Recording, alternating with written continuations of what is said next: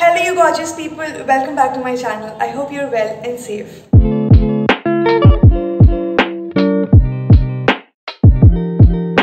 When asked what can you find in Bapu bazaar, my answer is what can you not find.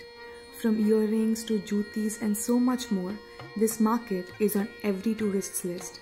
So when I visited Jaipur, I obviously had to visit this place. This lively market bustling with shopaholics at all time.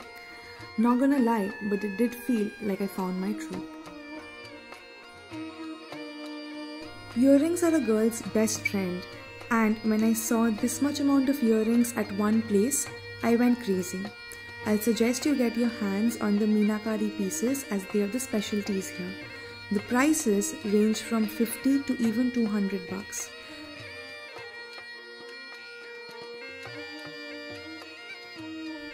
Next were the famous jutis, and this shop stole my heart.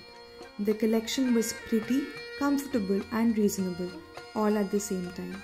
The prices range from 200 to 600, but there is an immense amount of bargaining. This brown one is original camel leather and it's supposed to be the most comfortable. We got it only for 550 rupees. And the designer ones were 350 each. This shop was the most reasonable among all the ones we went to.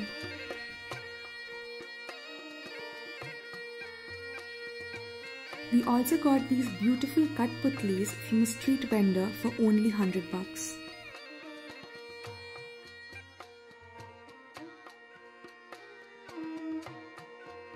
Next, we went to get dupattas and bed sheets. This shop had the fixed price policy, yet the prices were on the reasonable end. The dupattas ranged from 250 to 350 rupees, whereas the bed sheets ranged from 250 to 650 rupees.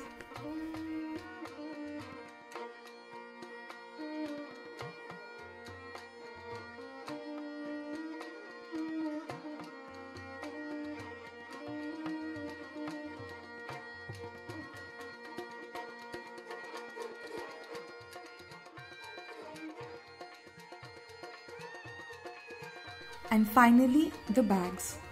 We got these really pretty and unique wallets and bags, and I'm extremely sorry for not mentioning the shop's name as I was too excited after seeing their collection, but it's right in the beginning of the market. The prices range around 250 and you can bargain as much as you want to.